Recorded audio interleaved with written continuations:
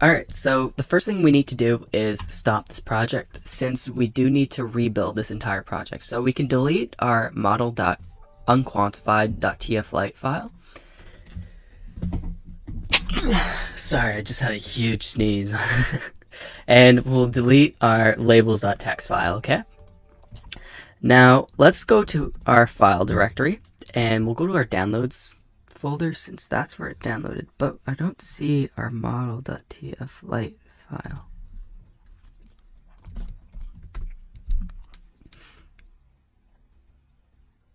This should download it. Allow. Alright, cool. I think there's a notification here that I didn't click allow on. So now I deleted those two files. So I'm going to go into my file directory right here, and I'm going to drag and drop these two files. So the first one is this labels file, and the next one is this model file, okay? Whereas the labels hold our titles and classes, and our model holds the binary format of our model. So we're going to change this to labels.txt, and now that our model.tflite file name has changed from model unquant to model, we have to go into our home.dart file, and where we load our two files, we need to change the name. And we'll change this to model.tflite to get our new file. And the next thing we need to do is change the num results. So instead of 2, we have 5 different classes. So let's rebuild this project, and that should be it for setting up the project for this new TensorFlow model.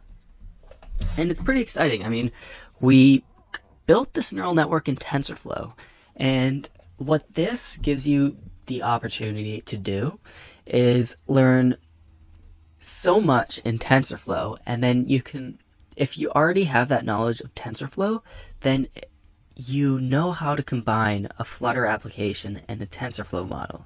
And that, I think, is, you should give yourself a pat on the back, because that's amazing. But now we have the capability of taking a photo and going into our camera roll. Now we can't take a photo because we are on an emulator, but if we had this app on our device, it would work the exact same way, and I'm sure you guys would know that. But first thing we need to do is go to Google, and from here, let's get an image of, let's do a daisy.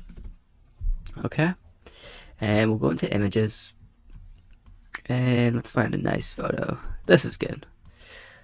And we'll download this image, and we'll go back to the app. And now we'll go into camera roll. Oh, did I do the... Okay, so...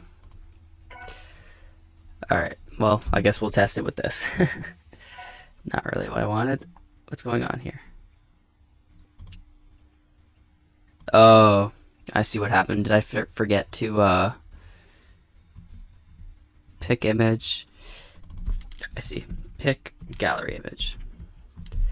Alright, beautiful. So let's go here, camera roll, and let's grab this. And beautiful. We're getting our prediction. And if you want to just clean this so it's capital D, then all you need to do is go into this file and just change this to capitals, okay? And that would make it look cleaner, and you can really just play around with it, make it look even better if you wanted to, but this is amazing. We can predict 5 different flowers, but we don't need to stop there. Now in the next app, what we're going to do is we're going to build a specific neural network that will allow us to classify up to 131 fruits and vegetables.